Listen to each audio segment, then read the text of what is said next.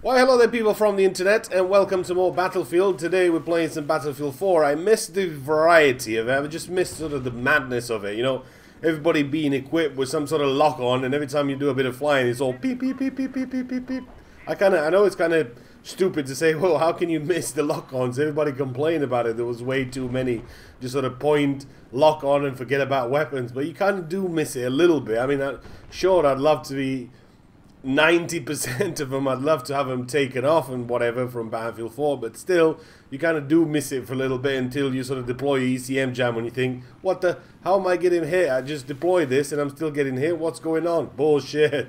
But that's kind of what the fun of Battlefield is, and today what I want to talk about is the sort of complete Battlefield experience. What game from the series would tick all the boxes for you? Now, this is a tricky question because undoubtedly you're asking somebody what is the best Battlefield game, and you can't really answer that question, although people that have been playing the game for in recent couple of years, I mean, I've seen all sorts of posts on the internet, on the Battlefield forum saying, hey, I'm a Battlefield vet from Battlefield 4 and Battlefield Hardline. Hey, you're fucking not a vet, you're some nub cheese that played 2 games and you think you're a veteran and you're asking about fucking dog tag on the internet. But still, if you've been playing the game for all these years since Battlefield came out, it's sort of difficult for you to actually say what the best game is. I mean, like I said, for those of us that played it since day one, you're probably going to say Battlefield 2, you're probably going to say Vietnam, you're probably going to say 2142, you're probably going to say Bad Company. You know, there's a lot of games out there that were really great along the years, and I hope some of that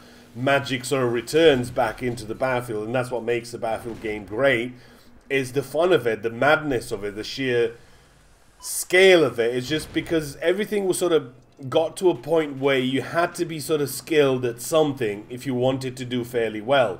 You couldn't just be what it is today, you know, point and shoot and just hip fire and shit like that. It's like Battlefront I mentioned in the previous video. It's like casual friendly. You had to be a little bit specialized back in the day to make it sort of work. I mean, 1943 was just an amazing game, even though it only came out on the consoles, and it was only like a download. I think something like that. It was PSN download, or whatever it was called back in those days. And it was just an amazing game, and I really hoped that that's something that they'll build on, and they'll get more maps and more this and more that for it. But it was just one of those little things that they tried. It was just a cheap game. They got it out, and it just worked. It was definitely a fun game. Now, I still have my hopes up that the next Battlefield game, which is going to be released next year, it's going to be 2018. So in 2018 is going to be the next Battlefield, and my hopes and my fingers are crossed for it to be a Battlefield 1944. I still think 1944 is just going to be the game that makes sense for everybody. We kind of been through the era with Battlefield 3 and Hardline and Battlefield 4 and all that, with everything's modern, everything's sort of futuristic and weapons and things like that, where they can lock onto planes and shit like that. And I think going back to Battlefield 1 was the right decision for them to do. It was definitely a great game. It's a good game for you to play. It's something to pick up with your friends, enjoy it a little bit, and then wait for sort of DLC and things like that. And eventually you'll go back to it and you'll get your money's worth out of it. That's what I'm saying. But 1944 just makes sense because you're going to have so much more to explore. There've been so many more weapons developed, the planes, the sort of technology and everything was changed so much by the time World War II started. So by having a game set in 1944 at the height of the sort of war when everything was going on and everybody was making fucking 1,000 tanks a month, then I think that's going to be a great era for them to explore. Plus the DLCs and things like that, they're going to make a ton of money after that, but it's going to be an epic game if they sort of do it right. Now, getting back into it a little bit, now what game would you say that it's going to be the one that ticks all the boxes for you? Now, I'll have to put in Battlefield 2 because I just have to. I mean, it's going to be a tricky one because, like I said, it's going to be different because if you didn't play the games back in those days, you'll not really understand what the fun of it was.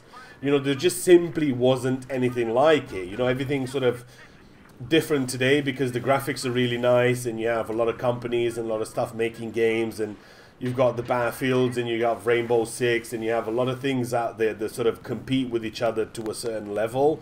I mean, sure, you're not going to have what you have in Battlefield and Rainbow Six Siege, but you also have most of the things that you'll see in the game, you'll probably see in the other one at some form or the other.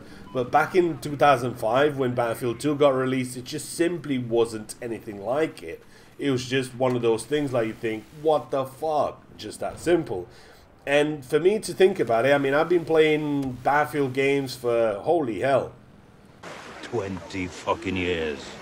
Yeah, it's been almost that long. And just to think of how technology's changed, how the game changed in all these years, and how everything works, and the community got bigger. And, you know, Battlefield used to be one of those games where not really that many people knew about it. There was a LAN thing. You play a lot of it on LANs and things like that. It was just a different era back those days. And that's what sort of made Battlefield fun to what it was. And that's what is still drawing me to a Battlefield game today. You know, there's a bit in a Battlefield game for everybody. If you love flying, there's something there for you. There's planes, there's jets, there's little birds, there's helicopters. If you love tanks, there's LAVs, there's all sorts of vehicles for you to try out. If you just love to sort of go around and blow shit up on a Jeep, you could do that. You know, there's a bit for everybody. Close quarter maps, all sorts of stuff for everybody. It's going to be in there. Now, the setting is what really makes a game great. I mean, a lot of the times you'll find that you get yourself into a game and you'll find the really good settings. I mean, the nearest one that I can think of, say Bad Company 2 Vietnam DLC. Now, Vietnam DLC, it got released around sort of Christmas time after Bad Company was released in sort of March. And then, to make matters even better, what they did is, instead of making sort of community assignment, get this dog tag or whatever, you actually had another map, which was Operation Hastings. So it was pretty cool back in those days, where you got something that it was really fun and really cool, and you could work together as a team, as a community. You can work together to actually get something that everybody wanted. You know, I mean, personally, I couldn't really care if they had no dog tags in the game. I never really had the need for me to sort of equip a dog tag with something on it, but maybe that's just me. Somebody must be enjoying the dog tag, since they sort of have one of these going at least once or twice a month. So by this stage, you probably got yourself some games in your mind, and you're thinking, well, am I going to put this down? Am I going to put that down? I'll go ahead and make it just a little bit easier for you, and you can go ahead and put 2 games down, because it's just going to make it a bit easier. I know it's going to be hard just making that one choice, but still, having 2 choices is just going to make it a little bit easier for you to put down. And I think that's what's one of the reasons why I always come back to a Battlefield game. You know, it's the game that I never really wanted to go and play anything else, because he had everything in there. If I was good enough at jets, I'll move on to a Little Bird. If I was good enough in a Little Bird, I'd move on to the plane, to the sort of attack helicopter. I'd move on to close quarters, to the ground fighting, you know.